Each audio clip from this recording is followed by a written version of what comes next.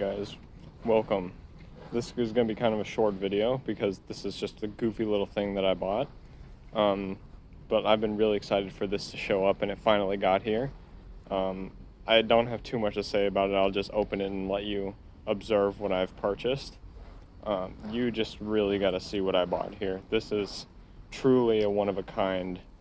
So let's just get into it. Oh yeah, and make sure to subscribe before we get into this, or I will find you. I'm going full man here. I don't even care. Look at this.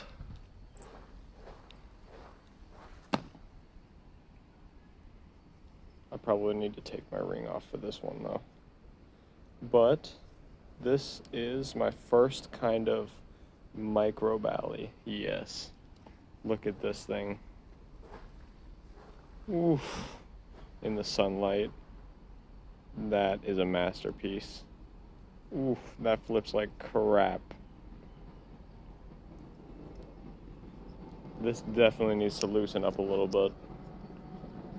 It is supposed to glow in the dark though, which is kind of exciting. I need to loosen it up here. I should have brought my oil up. But anyways, let me just move it back and forth a lot. I think I just need to loosen it. But this thing is hilarious. Okay, yeah, hold on. I'm gonna pause the video and go adjust the screws. Alright, I'm back, and with this plane overhead about to throw a bomb at me, I attempted to fix it a little bit. I drenched it in oil, and I tried unscrewing the screws a little bit, but I realize now that it's just going to have to get played with to be able to break out of this. It'll just have to grade down the 3D printing in there. I could probably just take out the whatever they have in there, probably washers, a single washer. But this thing has to be the goofiest thing I've ever bought. Like, just look at it. I've never had one of these little tiny ones, these tiny little stunted Balis. And I thought, you know what, I'll just buy one just to be goofy. And this was not even the smallest one I could buy. There was one that literally went to like right here. And I'm like, how does that even flip? But anyways, this is it. The silly Bali, that's what I'm calling it now. Actually though, these add like a lot of grip. This is really nice. But I'm not going to be doing any insane tricks with it, so it doesn't really matter. Maybe I can do a chaplain. Let me try a chaplain. Oh, one chaplain. One rotation. It is very stuck. But surprisingly, no tap. We got golden hardware. I'm not sure why they put a tang pin hole.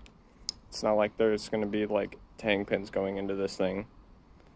But it definitely just runs on some goofy little washers and hidden Zen pins, which are not really hidden. They're just built into the handles.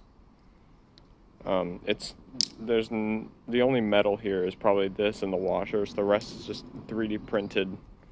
You can even see the material if I walk into the sun here. You can see the 3D print lines. So yeah, this is the little Bali. I'm going to be accidentally throwing this guy a lot. The advantages of this thing though is that I can probably keep it in my pocket wherever I go. So it's going to be my little to-go friend. And I'm going to break it in so that I can actually like flip it, you know. It's so goofy. Actually, it has really surprising tolerances. I was expecting a lot worse. Well, because this was literally like less than $5.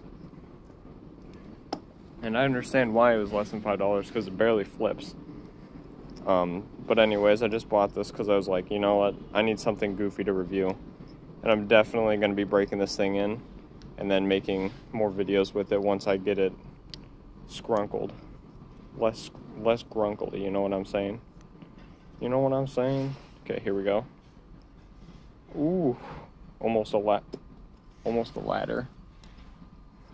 Let's go ladder. Into a thumb rollover. It's not only the weird, like, not moviness, but it's also the fact that it's literally half the size of a normal Bally.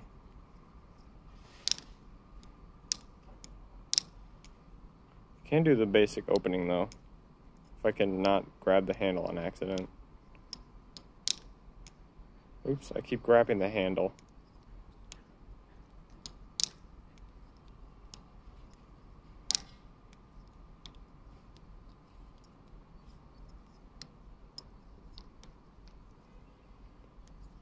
Fan, maybe? No, there's no way this thing will fan. Anyways, that's all I have for you guys today. I will see you guys in the next video. See ya.